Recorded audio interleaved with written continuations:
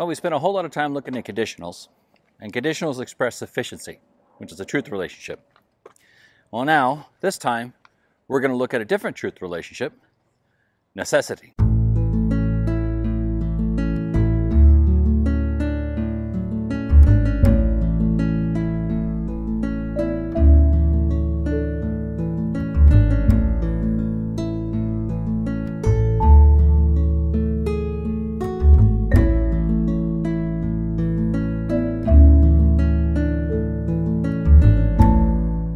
Well, we've already talked about one kind of truth relation, and that's sufficiency.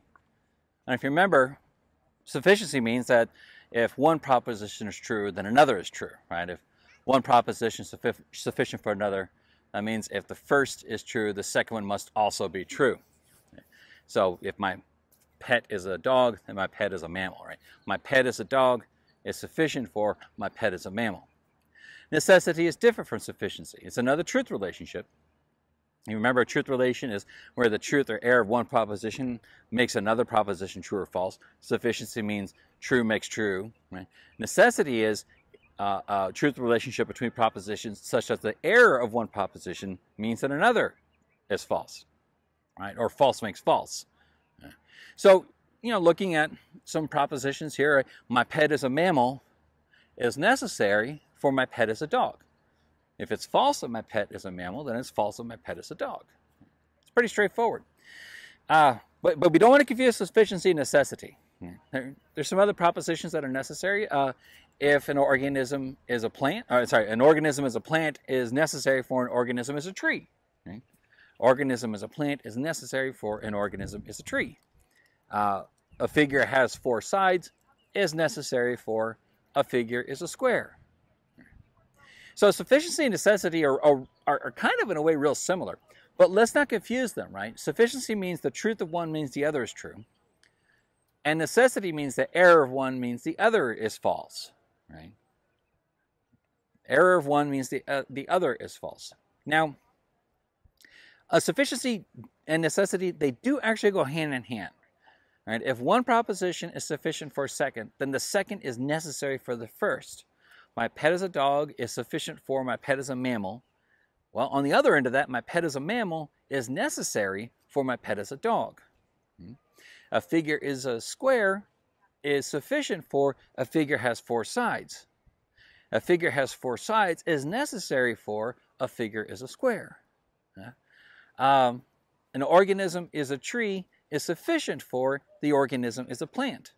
The organism is a plant is necessary for the organism is a tree.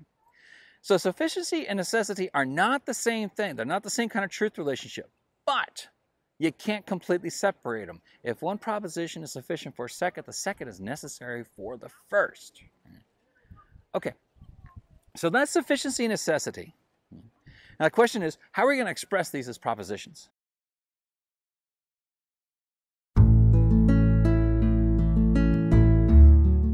So we discussed necessity as a truth relation.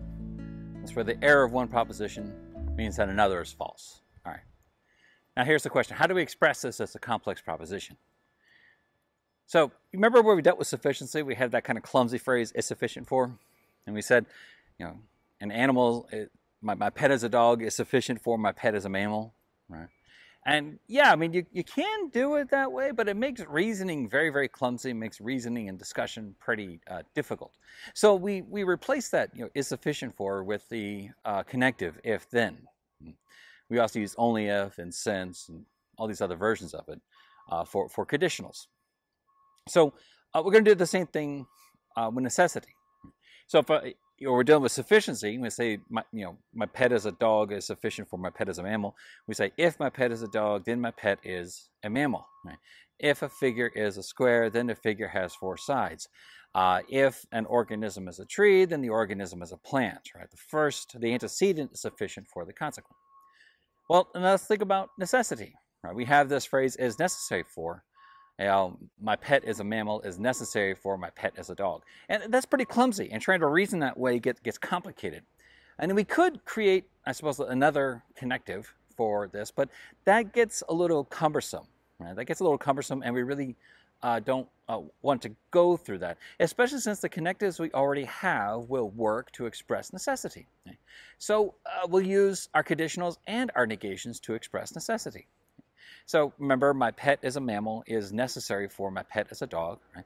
Well, we'll use the conditional. We'll put negations on each of the propositions. We'll have the one that's necessary for the other to be the antecedent. So if my pet is not a mammal, right? If my pet is not a mammal, then my pet is not a dog.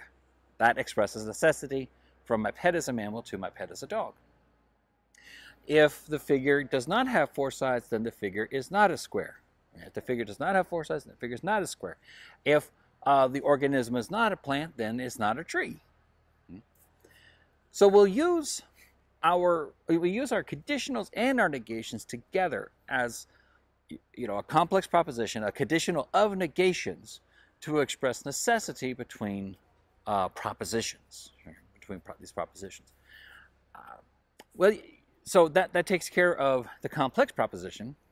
How are we going to symbolize it?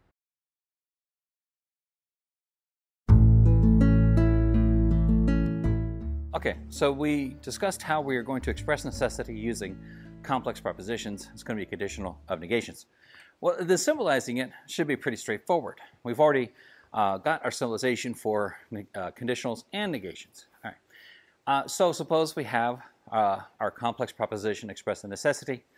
If my pet is not a mammal, then my pet is not a dog.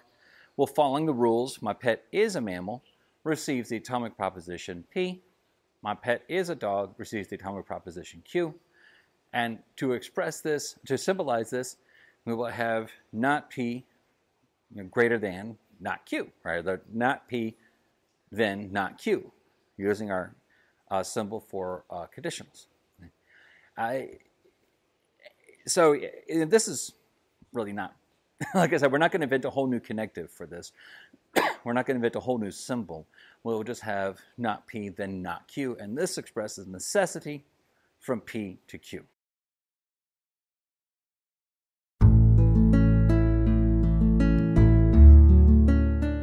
Well, you might wonder if we have any new rules of implication for necessity. Well, the answer is no. Right?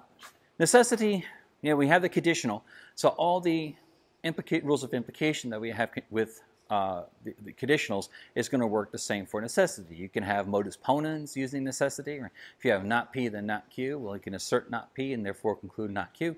You've got modus tollens. By the way, since in modus tollens, you're probably going to use double negation in there. So if I have not P, then not Q, and I have Q, right, then I'll have to double negate Q to get not Q to infer not P, and then probably use double negation again for P. So for modus ponens and modus tollens, it works exactly the same way. If I have not P, then not Q, and not Q, then not R, then I can include not P, then not R using a hypothetical syllogism. I can even have conditional proof, right? Suppose I have not P, then not Q, and then if I assume for the sake of argument not Q, then not R, then I can infer from that, using conditional proof, use a hypothetical syllogism, then not P, then not R, then finish with our conditional, right? Giving our assumption not Q, then not R, then not P, then not R, right? So all of that works the same way using the rules of implication. We don't have a new rule of implication, but we do have a new equivalence rule.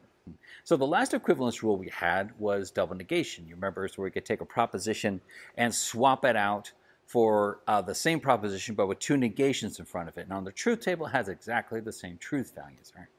And we could just swap it out, right? We could swap out a single proposition with that same proposition or two negations. We can swap out a double negated proposition for just the proposition. No problem, easy peasy. Well, we've got a new equivalence rule dealing with necessity. It's called contraposition. Contraposition. Okay. Now remember what I said earlier. The reason why we could do this. Remember what I said earlier. Sufficiency and necessity go hand in hand. If I have my proposition expressing necessity from P to Q, if not P, then not Q, that is logically equivalent to a conditional expressing sufficiency from Q to P. Right? So if P is necessary for Q, then it follows necessarily that Q is sufficient for P. Similarly, if Q is sufficient for P, what follows necessarily is that P is necessary for Q. So suppose we have our conditional here of negations, not P then not Q. Well, I can swap that out. I can swap that out whenever I want with a conditional, taking conditional still containing P and Q, but we take away the negations. We swap the position of P and Q. Right? So not P then not Q is equivalent to Q then P. Right? By the way, any proposition where I got Q and P, right, if Q then P, I can swap that out for another conditional where I switch positions for P and Q and put a negation in front of them, not P then not Q. And we could do this wherever this formula appears, like anywhere, if it's embedded in there, right, we can swap it out, no problem. So contraposition is an equivalence rule that allows us to replace any proposition expressing necessity, not P then not Q, with a proposition that expresses sufficiency, P then Q. Sorry, Q then P. Q then P. Make sure you get your make sure you switch your antecedent and your consequent. Right? So we could take any proposition where the antecedent and the consequent are negated, replace it with a conditional, right, where we switch positions of the antecedent and the consequent, and we take away the negations. Okay. Now we can do this. It's a rule of equivalence. You can prove it using the truth table. Here's the truth table. It's really straightforward. P then Q has exactly this. If P then Q has exactly the same truth values as not Q then not P, right? Has exactly the same truth assignments as true in the exact same situations. And we could even, if we really want to do it, we could even do it with rules of implication. I'll let you go ahead and do that. You'll use pretty much like as I described, right? You'll start with a conditional if P then Q and prove not Q then not P. Similarly, you'll take the conditional not Q then not P and prove the conditional P then Q. You're probably going to need to use conditional proof, double negation, modus tollens, modus ponens along the way, right? And that'll be fun. That'll be fun. Okay, so that's our rule. That's our equivalence rule. We can swap out those conditionals whenever we want.